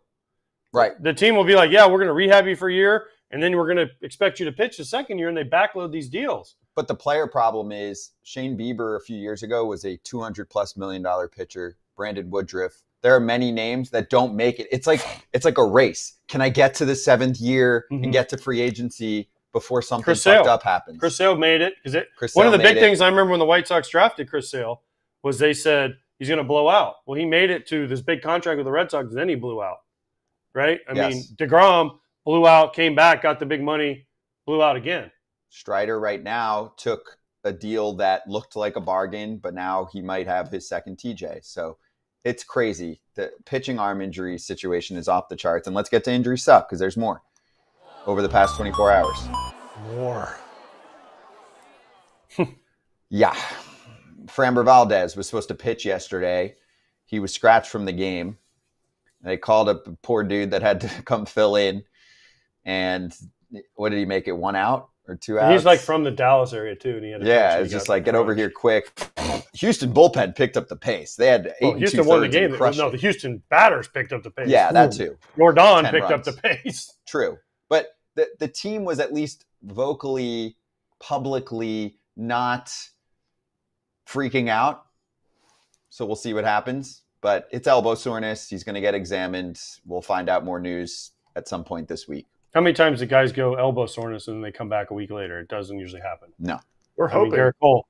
We're hoping Garrett Cole elbow soreness out for until June or July. Right? I mean, Nick Pavetta's on the list now. Fromber's on this list. It's like, Shane Bieber out for the year. I didn't even know Shane Bieber went out and was dealing through 7 shutty the other day. And then he's like, oh, Tommy John. Like, wait, where'd that come from? Do you remember the name? You remember the name Dustin McGowan? Oh, yeah. Of course. Yeah, the guy who wouldn't tip or wouldn't pay his bill.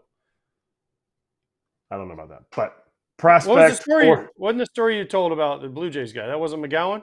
Oh, yeah. He didn't pay his bill. Yes. Yeah. I didn't. I'm like, no, I didn't hear what you said. I thought I just heard you say paid the bill, and I was like, I don't know. But in 2004, he was 94 to 97 throwing. We were on the road in Reading, and after the game, I come in. I'm like, dude, I was like, awesome, great job. He threw 7 innings. Come in, he's like, yeah, I think I'm going to Florida. I was like, what? I was like, we're in Double-A. Why would you go down? Like, you should go up to Syracuse, is what I'm thinking. He's like, and he looks down, and his elbow was just, it looked like a baseball was just right here in his elbow. He's like, I don't think it's good. Tommy John surgery. Through the whole game, no dip in velocity, nothing. After the game, he was like, yeah, I don't think this is good. So it's crazy. It happens differently to different guys. Sometimes it's a slow burn. Shane Bieber had elbow inflammation last year, missed about at least half the season. Then this offseason, he went to one of the fancy spots that got him some extra velo. They changed one of his pitch grips. Apparently one of his grips had changed and he got it back on track, but it's nonstop. Yeah, we can touch on Pivetta for a sec too, because the Red Sox have 2 injuries we'll cover at the same time here. One is actually a position player who had TJ as well. But Nick Pivetta, who was dealing, big swing and miss guy, he's had potential for days. He's working with this new pitching group, led by Craig Breslow and Andrew Bailey with the Red Sox. And he's on the 15-day IL now with right elbow flexor strain. Not good. No, flexor strain is what you don't want to hear too. Because that flexor strain is the one that leads to the next thing, which is the problem, which is the one we just keep discussing, which is the TJ. But again, for me, it starts at the younger ages, and we got to figure out a way to start at the lower ages and make it better. And however you can do that, I don't know how you can do that, but it's a problem. Sorry, I'm watching Brianna throw out the first pitch, so if I'm distracted, I apologize. Oh, for Wake. Yeah. For Wake, yeah. But I will go against what you just said because Doc said it has to start up here, right? Think about it. I know your son's not pitching, but if he was pitching, right, is he going to change anything if nothing changes at the top and he knows the pathway to make it? He's not going, oh, shit, what if I get TJ when I'm 26 and then again when I'm 30 and it screws me over? He's like, nah, I'm getting to the bigs, and then we'll worry about everything else from there. And there's a pathway, and this is what everyone else does. And I'm going to gain velo. I'm going to be checking out every freaking pitch and its spin rate. I'm going to add a sweeper. And Dr. Meister's like, yeah, do that, and we will see you for Tommy John surgery, and I'll be able to tell you what your arsenal was without you telling me. How about this? If it's not going to change in the big leagues because there's big money there, How about if we encourage our kids to that throw? I mean, AJ, what's the hardest thrower on your team? We got kids that can touch 90. Okay, so they touch 90. What if we encourage those kids to throw 82 to 86? And then when you need it, you teach them. You teach them to throw 90. Just wait. You teach them to throw 90. Doesn't matter. The scouts say, he's got it in there. I know he's got it in there. And then we spend more time long tossing. We spend more time on things that build your arm strength, that your velocity will be in there. Like pitch at this speed. Yeah, but this is where pow. Okay, you do that. They won't, because trust me, we have kids that do that, and all they're chasing is velocity. And I'm like, hey, if you threw 85 instead of 88, you'd be much more effective. And they're like, yeah, but colleges want to see 88 to 90. Yeah. Otherwise, they can't get recruited. Yeah, they want to see it, because anyone can touch it, and then they're like, oh, it's a fluke reading. Like, I need to see it for an inning at least. I need to see it for 10 pitches, because then I know they have it. One pitch doesn't do you any good, and they want to see that you can maintain it. It's just the way it works, because you look in the big leagues, everyone is chasing velocity. Everyone is chasing velocity and more break and more spin and all of that stuff. Yeah, and if you have it, do the extreme opposite of what you just said that AJ's team should do, and that situation will be much more successful. Their arms might all break off when they're 26, but they'll be like, oh, cool. This dude's got a team full of guys that are in high school that are throwing 94 miles an hour, and they've got, sliders at 87 already. That's what they're looking for. That's not going to change very quickly. And actually, there are many teams that don't even send scouts out. They just get video now, right? And they match up the velo and the shape. So they're not even going to meet with someone and do that. They're just going to look at the video and be like, yeah, we want that because we can add a few ticks to that, and that's going to play in the big leagues. I don't care if he dies in 3 years, his arm. All right, so funny story on the chat. There's a guy, John Parkinson, whose kid plays on our JV at my kid's school. Yeah. And he's like, 82 is JV in Florida. He's like, what are you talking about, Kratzy? They're going to get lit. Like 82 here is that's really, in Florida, that's like literally as sad as this is. It's like, you might not even pitch for the team. No, let alone you're throwing 82 scouts. Unless you can or really horizontally break a slider, you're probably not getting on the field. I mean, you got to be 85 to 88 at least. And this is why we're screwed. We're screwed. That's what I'm saying. You, there's no fix. We're talking about this. We're getting info. I think Dr. Meister telling us about how the pitch shape does matter, and the delivery, the pronation, all of that, the sweeper talk that he was getting some pushback from with certain analytics people that were like, it's not the sweeper. Like, he's saying that is part of the problem. There's no fix. Nobody has a good solution right now. I haven't heard one good solution. And then lastly, Trevor Story looks like just another devastating injury. Here's Gabrielle Starr, friend of the show. Story season is over. Surgery Friday to repair a fracture. Recovery time is about 6 months. What did he fracture? Like the top of his shoulder? Not his shoulder, not his collarbone. Yeah, it was shoulder. Looked like it was like the top. What's that bone like right on the point where you like the AC? There's AC joint there. AC joint. I don't know, but that sucks. That's mostly been a guy that hasn't played during the length of that contract. Yeah. He was a star with the Rockies. Tommy John, didn't he? Had Tommy John when he joined he had elbow issues his last season, his free agent season with the Rockies. And the Red Sox took the chance, and he has not been able to stay on the field. It's not his fault. He's had – these are big injuries. This isn't like we're debating about a bone bruise. This is big-ass surgery on his shoulder. So, sucks for the Sox. They were relying on him to be their shortstop. They're suffering injuries early on here. So, we're going to take a quick break, 30 seconds, and we'll come back and hit the positive side of what the Red Sox did over the past 24 hours, and could be like somewhat of a replacement for Trevor Story. Big extension signing. So, be right back. Unified Healing is sponsoring this episode of Foul Territory. Unified Healing is an innovative global network of wellness centers powered by Energy Enhancement System, or EE System. This technology promotes wellness and deep relaxation, and there are hundreds of locations across the globe. Interested in experiencing the EE System technology for yourself? Go to unifydhealing.com/foul to learn more and find a center near you. That's UNIFYD healing.com/FOUL. No material or testimonials on the Unified Healing website are intended to be viewed as medical advice or a substitute for professional medical advice, diagnosis, or treatment. Always seek the advice of your physician or other qualified healthcare provider with any questions you may have regarding a medical condition or treatment and before undertaking a new healthcare regimen, including EE system. All right, back at it. Let's hit hot corner. And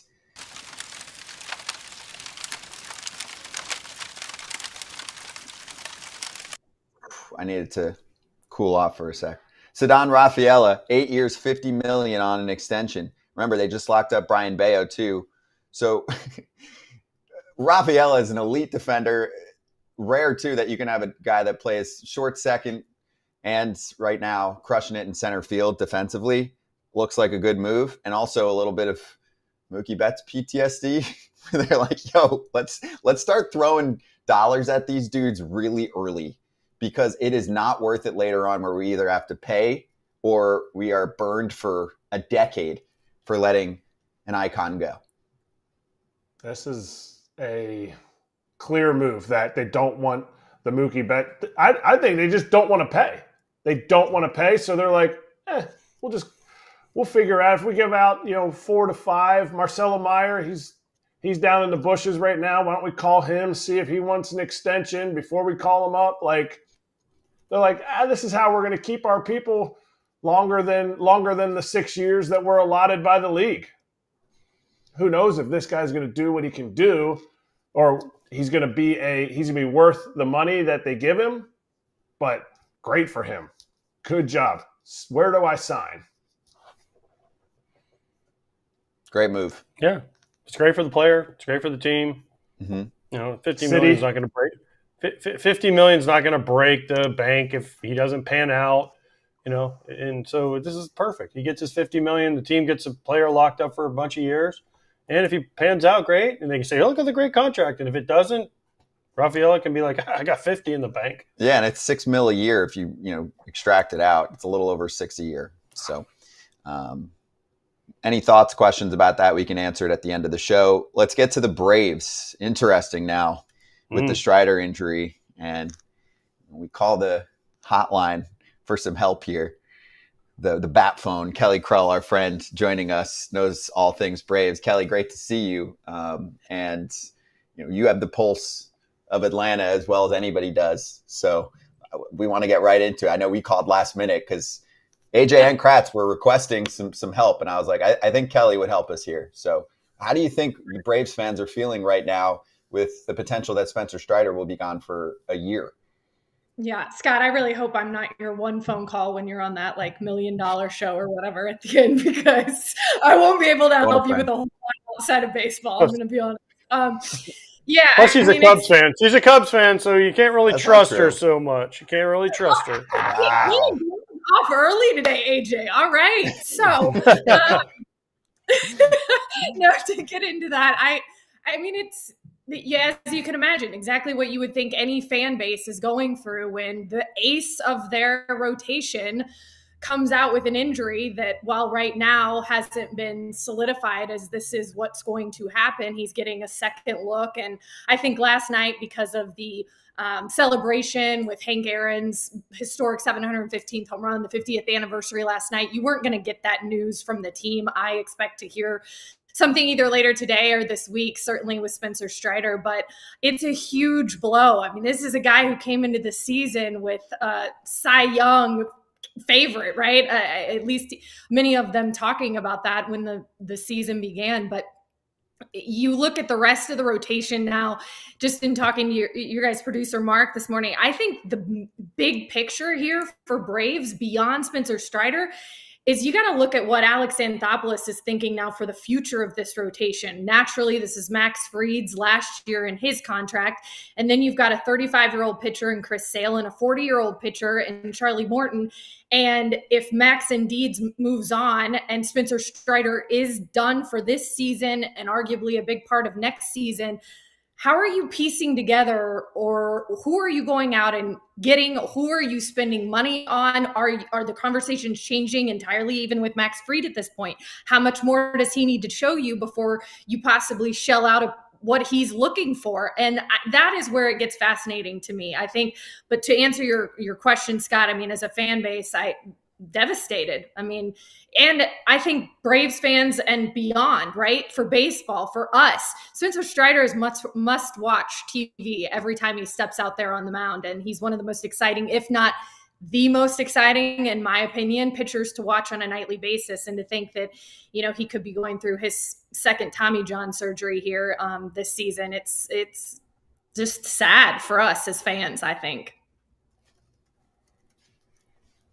So what do you think is the solution then for Atlanta, Kelly? I mean, do they need to be looking at the trade deadline when we get there for, some insurance here? Because I said this on the show yesterday, and it is a pessimistic view. The chances of a healthy prime form Morton, Fried, and Sale come October is pretty low, just based on age, injury history, etc.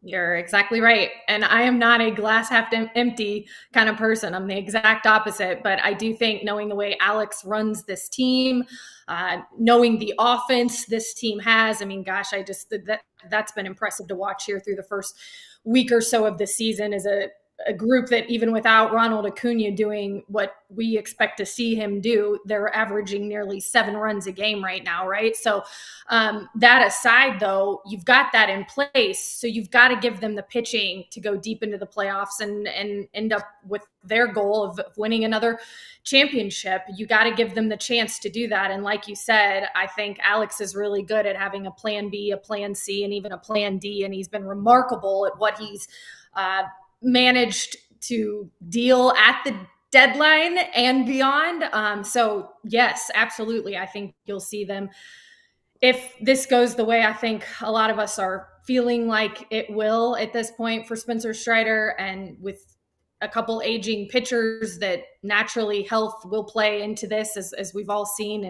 And I think that they'll go out and try to do something, or get really creative with the guys that they have. That's all I say. They do have some depth. I really hope, I think we'll see Bryce Elder. I'd love to see AJ Smith-Shawver up and what he can do. But to your point, I think, knowing the way Alex operates, that they will be looking to do something by the deadline, certainly to bolster that rotation if they need to.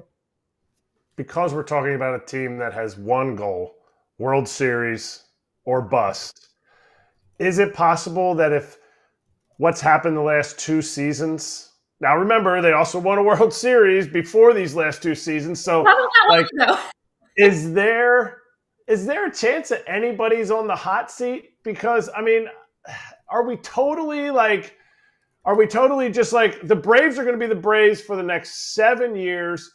Nobody's going to change. They're going to make the playoffs. And, hey, you know what? If they don't win, it's okay. The playoffs are tough. Woo! Erik, my goodness. I want to flip that around and ask you, should someone be on the hot seat? No, I don't think so. But how can, because we're so not used to it in baseball. Hitting coaches get fired every year and a half. Pitching coaches, some teams don't even have one. Others have like 7. Managers are like 4 years. The Braves are looking like they're going to be a team that are going to be elite for the next 7 to 8 years. And that's just so unusual. Is that getting boring in Atlanta for fans in Atlanta that ask for so much? Yeah, I hope not. If so, you've really gotten spoiled with that. But you're right. I mean, it's inevitable, right? That more than likely, regardless of what an incredible group this is, that will be intact for the next 7 to 8 years, they're still going to fall short of that World Series or bust, right? They're likely to fall short of winning it all. And if so, what are the ramifications? Does somebody's head roll? And is it really, I don't know, does that change anything? But it is the way the world of sports works. And it's hard to imagine. I mean, they obviously switched up first and third base coaches. They've got 2 new coaches in those positions.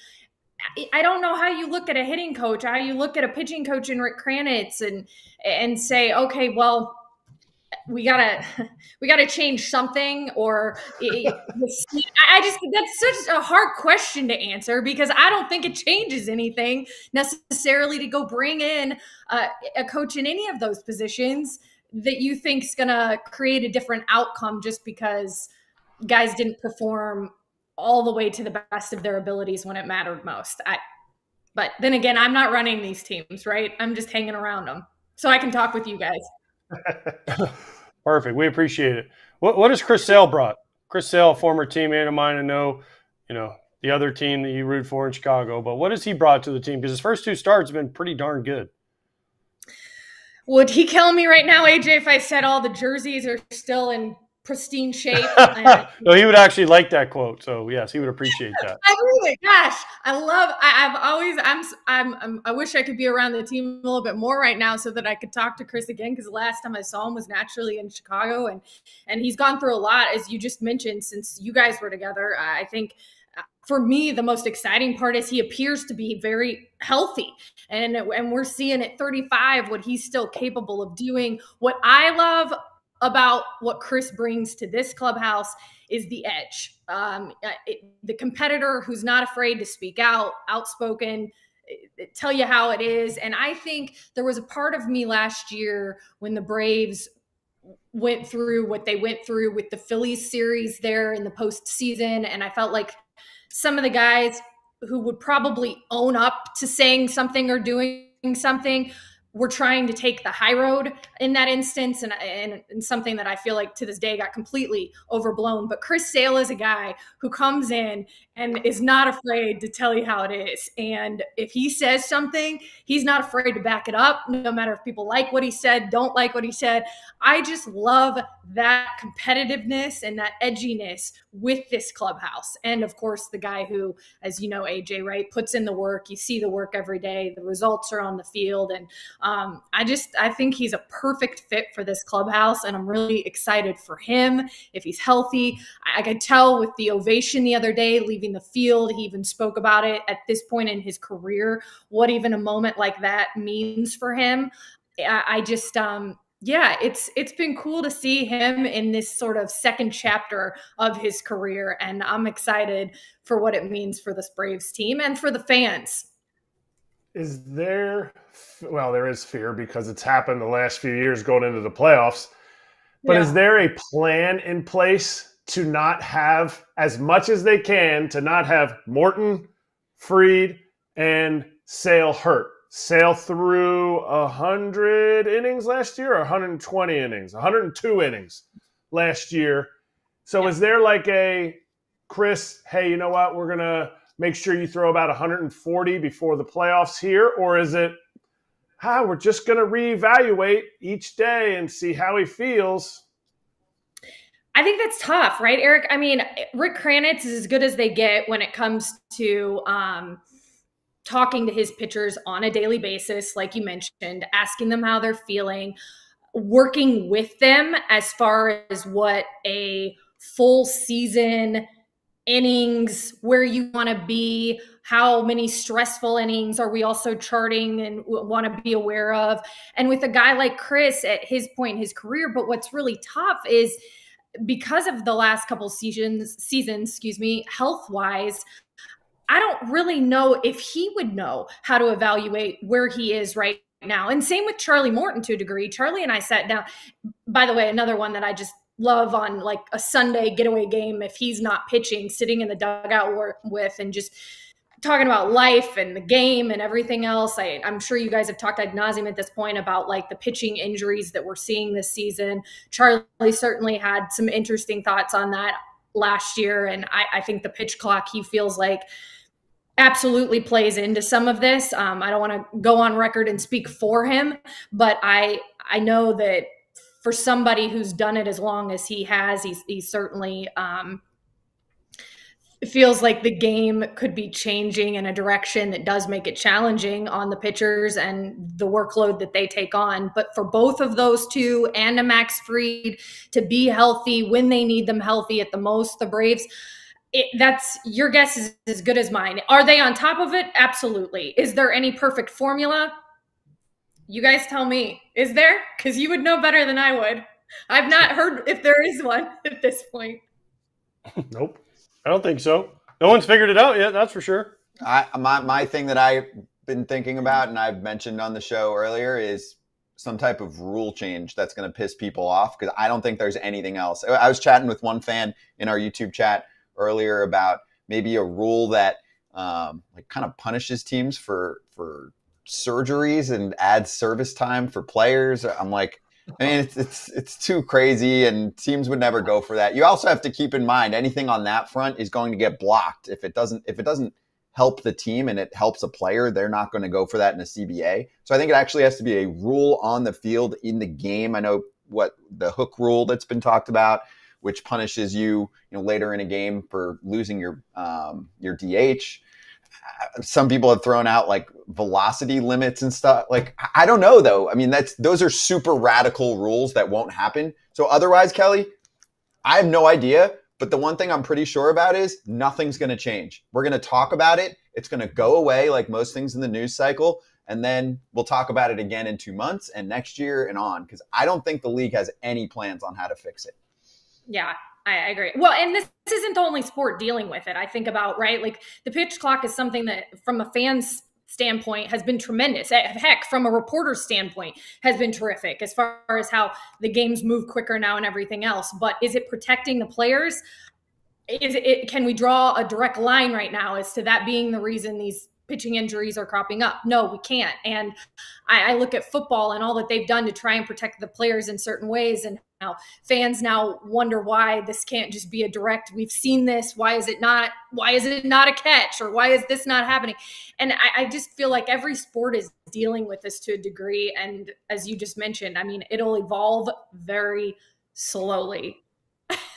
Yeah. And let's finish with this to tie it into the Braves, Kelly, is Alex Anthopoulos, being a part of or running the Jays and then being a part of the Dodgers. And I remember him saying with the Braves, he learned that most of the rules that they have in place are fake rules and they don't do that much with like the really strict innings restrictions. I don't know if you've heard him talk about this, but Yuri Perez comes to mind. He looked like an ace pitching for the Marlins for a minute last year. They sent him down for a while, brought him back up. He wasn't as good, as if that's how things should go. And now he's getting Tommy John surgery. So have you heard Alex talk about this? Because I think his tone has changed.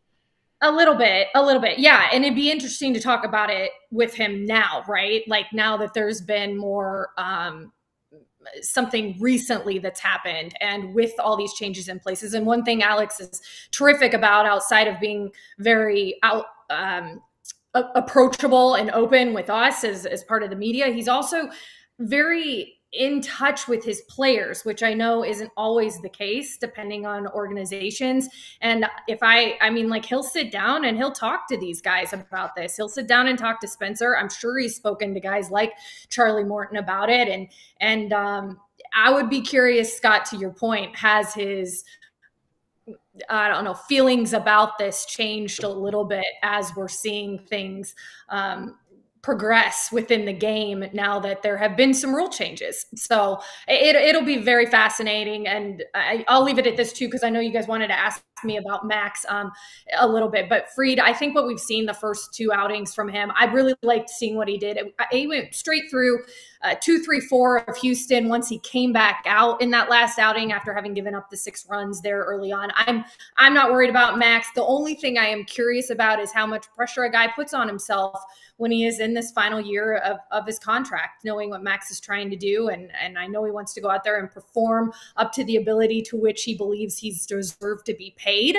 And that's where it gets interesting. So we'll see how this works for the Braves, but they're just really lucky they have an offense right now that can carry them until they can figure out what the best scenario is as far as their rotation goes. Yeah, it's a good call. And also he doesn't have guys to turn to because they all signed extensions way before they hit free agency. It's true. Right? It's not going to a guy like, yo, how did you just deal with this, on a good team and blah, blah. Like, I don't know, man. I signed when I was 22. Good luck. I signed a 10-year deal at 20. Yeah, oh no, I'm not a free agent until I'm a grandpa, so it's not me. But it's true. Kelly, thank you for the time, right? It's true. Great to see you. We'll have you back on soon. And thanks for the hustle here to talk through, the therapy that Braves fans need right now. I know. Always a pleasure to be with you guys, and I'm glad we were, like I said, AJ throwing punches early today. I needed this in my life. Yes. Good wake-up call from AJ with the caffeine. It's not my fault she worked for the Cubs for like 10 years. It's not my fault. I didn't do that. And I That's don't know her if you caught fault. the Cubs I didn't game. work for them. The Cubs I game never last said night a was bad little thing rough. about you either, ever. But You what? I never said a bad thing about you. Never one critical thing came out of my mouth about AJ. There may have been a few, but I always stood behind you. Oh, okay. There you go. But I think I was retired by the time she got there, so it was fine. And you don't No, think you're actually, no. Actually, I take that back. No, because she was there. What, 13 was your first year? 14? Yeah. 13. Yeah, you were still playing. But I was gone. Right, you were out of She was the reason they didn't bring me back to the White Sox. He's on fire. Kelly, thank you. Thanks, Kelly. Jump before he keeps going. See you soon. You can follow Kelly at Kelly_Krull on Twitter, CRULL. Let's jump right to picks. We got a lot to cover in about 15 minutes until we get to the Baseball America hot sheet for the top prospects talk. And we have a very high-level prospect joining us on that show. But here's your free game of the day. You want to know? Well, yeah. I'll tell you in 5 minutes after this segment. Teaser. I'm going to keep you hanging. I need you to truck through Tigers Pirates, your free game of the day, streaming on the Bet MGM app. Live streaming is available to all Bet MGM customers who are logged in and have funded accounts. Quick on these two. Both pretty good right now, especially the Pirates. Yeah, I'll take Detroit. Taking Detroit? Mm-hmm. Give you 1.5 runs. You taking Detroit run line for that particular game? Mm-hmm. Okay. Any reasoning or? Oh, it's 5-3 in the ninth. Oh, this is a game that's running right now. Scott, you knew that. Come on. He got you. He got you. That was such a God. God, as his boy Millar would say, got him. Yeah. Monday's locks. Not great. Except for Kratz. Yeah. Brag about it. No sweat. Easy peasy. Lemon squeezy. Dude, I thought mine was going to hit so bad when it went to extras and it was 5-3 and the Cardinals had me too. Like, here we go. It's going to be the greatest cover of all time. And then they didn't score. Spencer Turnbull's on freaking fire to start the year, by the way. Yeah, he's dealing. When he was with Detroit, he was pretty good until he got hurt. Yeah. Let's not forget. So, I mean, there's precedence here. 11 innings, 1 run unearned, 5 hits, 1 walk, 13 Ks. Not bad for, a number 6 starter who's filling in. Money bags looking good. FT heater is on, and that's my pick. So I'll just explain it. If you go into the BetMGM app, this is created by the Foul Territory crew. It's at plus 120. Nah, it's boosted. Plus 145. Lay down a little, get a little more. It's Phillies win over the Cardinals, who have Zach Thompson going against Zach Wheeler. And Wheeler at 6+ Ks. He's picked up 5 and 10 for his strikeout totals in his first 2 starts, and the Cardinals swing and miss a lot. And Kratz broke it all down. It's in the BetMGM app if you want to check that out. So that's my lock. Can I change my pick since I didn't know that was the heater? You wanted the heater? Well, I never get consulted on the heater, so I figured that we want you to be consulted. I find it out on the show. On the heater. I was not in the heater discussion.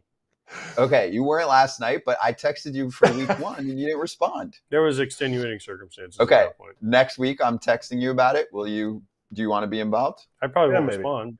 Maybe. If you don't respond next week, then you're the week after. I'm not asking again. You're excommunicated. Yes. The battle continues. But anyway, good luck to everyone that selected the FT heater. Or you can tell AJ's pick, which is? Well, apparently it was supposed to be the heater, but now it's not. No, I took the first 5 over 4.5 in the Marlins-Yankees games. AJ Puck, ex-Gators, pitching. He has struggled as a starter. He's 0-2 with a 9. And Rodon is pitching. He's been good, but, he's due to come back to earth. So I think 4.5 is a low number for the first 5, especially in Yankee Stadium especially the Yankees have been swinging it. Marlins are 1-10. Also true. Ugh, that's tough. Let's Skip Schumacher's a free agent at the end of the year. He's their best asset, and he's leaving at the end of the year. Him and John Jay. And Jesus Luzardo will probably be traded at the deadline. But besides that, everything is fine. Everything is fine. Kratz, what do you got? Nothing is wrong. I'm taking the same game. I'm going money line Yankees, but minus 190 is not enough, so I'm going money line Rangers. So I'm looking for the Athletics and the Marlins to lose. And that's coming out at plus 128. Kratz has the pick on them while they're down. Money line parlay. Yankees and Rangers to win. And if you're new to the Bet MGM Sportsbook app or on iOS or Android where you can get the app or at betmgm.com, you can use the bonus code FOUL, F-O-U-L, to sign up and deposit at least $10 into your Bet MGM account and get up to $1,500 back in bonus bets when you place your first wager. And if that wager loses, your bonus bets will be available once your initial wager is settled. Can we get back to Hot Corner? Do we have time? Yeah, we have a few minutes. Do it. Right, who's the special guest? Quick hitters. Oh, special guest, Cade Povich, Orioles prospect. Maury Povich? That baby don't look like me. That baby don't look like me. You are the father. He's the 9th ranked Orioles prospect on Baseball America's Which is list. like he's like the 90th ranked prospect in baseball. I was going to say he's probably like number 1 in half the orgs. He's lights out in his first 2 starts. He was picked up in that Jorge Lopez deal with the Twins, which did not work out for the Twins and worked out very well for the Orioles. I was critical at the time. I didn't like that they traded Lopez and Trey Mancini, but that's why I'm not running the Orioles. True. Their AAA team is disgusting. Disgusting. They were saying, BA and some of their crew were saying that they might win, if they played the A's 100 times, they'd probably win half the time. I think the flaw would be pitching depth, but they have way more star power. 1 through 6 on their lineup card probably makes it to the show on most teams already. Like they're big league ready. Who's not getting time? Colton Cowser is also a top end prospect. He's on the big league squad. He's had like 12 plate appearances or something. He can't find playing time. How are you supposed to get past Hayes and Mullins and Mountcastle and Santander? And they've got veterans in there with a whole squad of big leaguers ready to go. So anyway, Hot Corner talk. First off, Blake Snell's debut, not good. Get snelled. 3 innings, 3 hits, 3 earned runs, 2 walks, 5 Ks.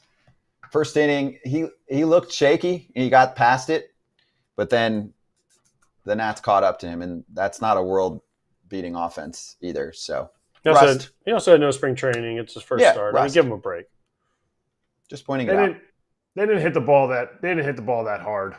They cashed in on his walks, a little bit of throwing the ball around a little bit too. His 5 punch outs are there. That's what they're paying him for. He'll be fine. What about Blue Jays manager John Schneider? Went to the bullpen after Barrios gave up a single to tie France in the game yesterday. Sellout crowd, 40K plus. Booing. And Barrios was trying to stay in the game. Stop what? Stop it. 101 pitches. The dude gave you everything.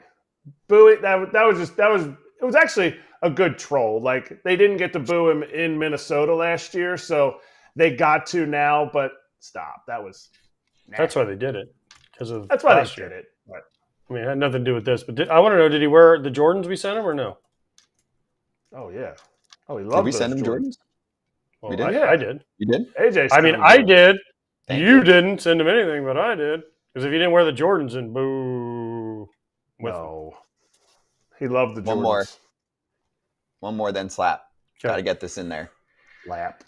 I'd like everyone to see the opening day koozies in Colorado. I found this on Reddit, and a lot of people were like, I don't see it. And then they would edit their post and be like, crap, that's not how you spell April. I don't know what Arple is, but it sounds like a cool month. People were spelling out other months, like in the comments, because Reddit comments they're good. They were saying like Arple showers bring mace flowers, or I don't know, some shit like that. It looked funnier at 3 a.m. when I found this, but you got to. I want a koozie that says Arple. I want a koozie that says Arple 5th. I agree, because it's a koozie. You know what I'm saying? It's like you use the koozie too often. April's Arple. Yeah, it's purple, so purple, murple, Arple. Yeah. So Rockies nailed it. The Rockies nail everything besides their roster. Everything else they're doing. Yeah. I'm serious. Like, it's a good time. I'm okay with this. Slap hands.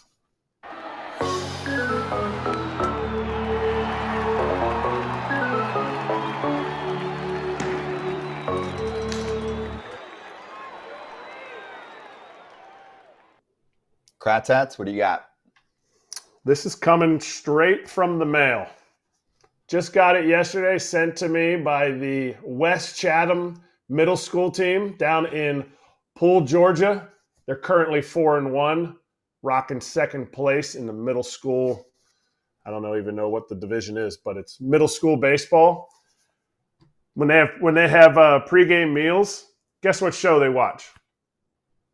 FT on the tube. A++++++. And I actually felt A+ for the hat even regardless. Mm-hmm. I love the back with the paw. This the paw front, is the nice. Colors, it's clean. It's so clean with the piping, the baby blue piping.